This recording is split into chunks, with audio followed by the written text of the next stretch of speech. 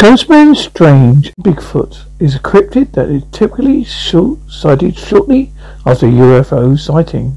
Sightings are mainly in Pennsylvania on the night of July 31st, 1966. A group of 4 friends having a vacation at Long Beach in Erie, Pennsylvania.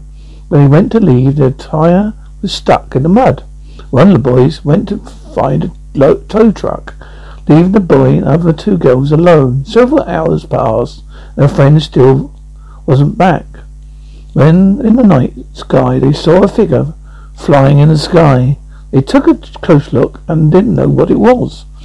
Then a purple flash of light beamed in the sky, and a UFO-like figure summoned a brush purple light to the ground and flew off. Then a policeman showed up, wondering why they were sitting there at the late time it was. He explained that they were stuck.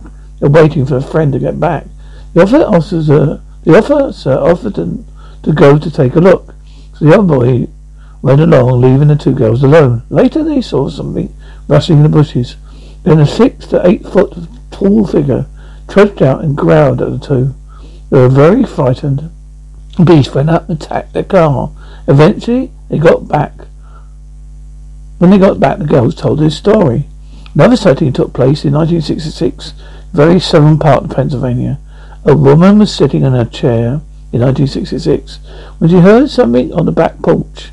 She thought a pack of dogs would return, so she got her gun. When she got out, she saw a hairy humanoid about 50 feet away. She took a shot at it, but it teleported away. Then her son-in-law came over with his gun. Then about 8 of these creatures appeared and growled at him. He ran away and dropped his flashlight. Sightings are active, but now they don't happen too often anymore.